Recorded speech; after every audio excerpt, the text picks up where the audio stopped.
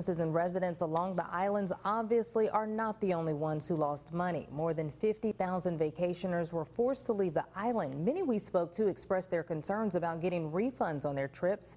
WNCT's Tamara Scott joins us now to explain why having vacation insurance in a situation like this could make up for those expenses. Tamara.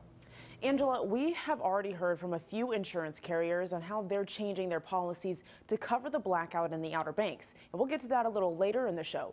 But for some of you planning for future trips, don't let the situation scare you from making sure your trip is covered by insurance.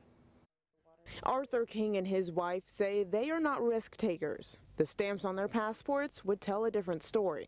I promised her a few years ago that each year of our anniversary we would celebrate it in another country. We've been fortunate enough to do that in 21 countries.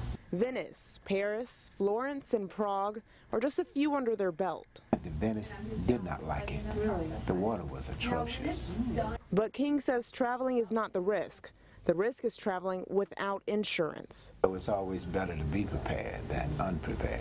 AAA travel consultant Pat Reynolds says she recommends adding the coverage for any and all of your travel plans. Spend a lot of money on a trip. You have to cancel at the last minute. All that money's gone if you don't have insurance. So how does it work? If you have to cancel at the last minute, generally speaking, the penalties are 100%.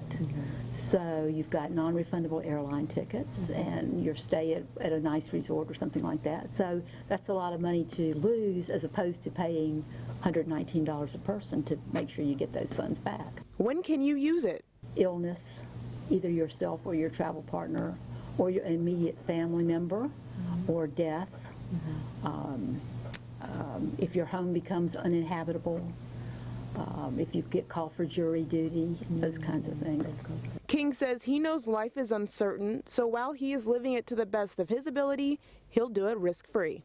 It's better to pay that extra for anything that might occur than to be worried about something and it does occur and you're not prepared. Insurance policies do cost extra money and range in prices. Reynolds says every insurance policy is different, so be sure to read that fine print on what type of situations the policy covers. Tamara Scott, 9 on your side. All right, thank you, Tamara.